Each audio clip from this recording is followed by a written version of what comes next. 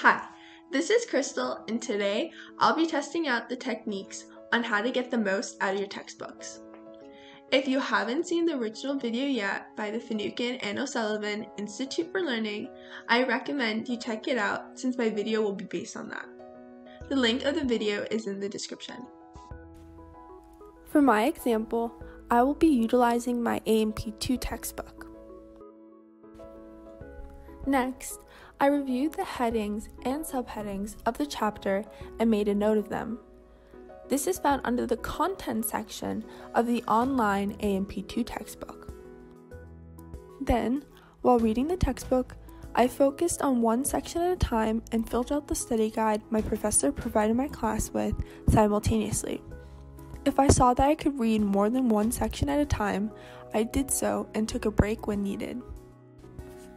While reading the textbook, I highlighted any piece of information I found useful and wrote a corresponding note. I also bookmarked pages I wanted to return to at a later time, which you can do with the post-it note if you have a hard copy of a textbook. I overall greatly enjoyed implementing the techniques I learned for getting the most out of my textbook. These techniques help me stay focused on the chapter and spend less time zoning out. I also feel like I have a good grasping of the chapter and retain most of the information contained in it.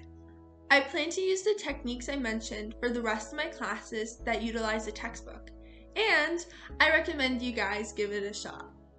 If you have any questions, please leave a comment or message the Institute for Learning account on social media. I hope you guys enjoyed this video. Till next time. Bye guys!